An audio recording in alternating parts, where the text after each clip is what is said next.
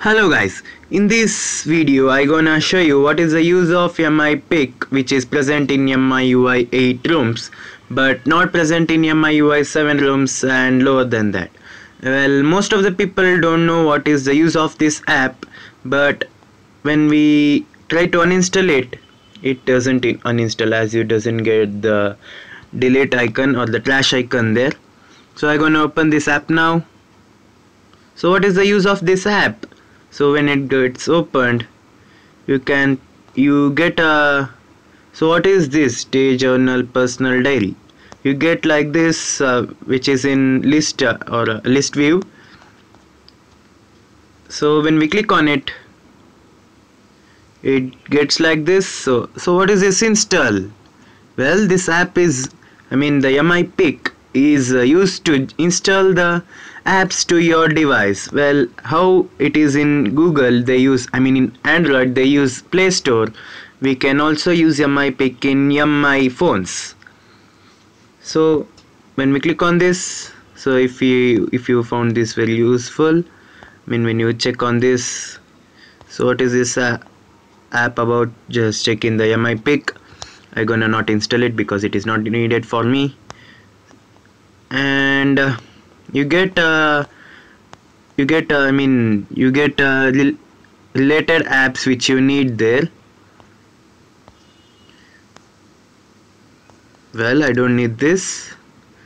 So you get here, in the featured, you get some featured apps which are used by everyone in MI, who uses MI devices. And here you got the collections, the go offline collections, where you doesn't need an internet to use these apps. And this is stargazing, which are used, which are helpful in seeing stars, in seeing the universe. So DIY tutorials, where you get easy tutorials, better than a lullaby. I don't know what is this about. So learn languages, this is about programming. Well, this in this page it is like using, it is like the topic where you can choose whatever you want. Well, only about this means you can only install the apps there. But one thing which I didn't like in this app is when you try to install, we gonna use this feature app. If we try to install app, it redirects to Play Store, which means the MI has not it is not useful to download. Only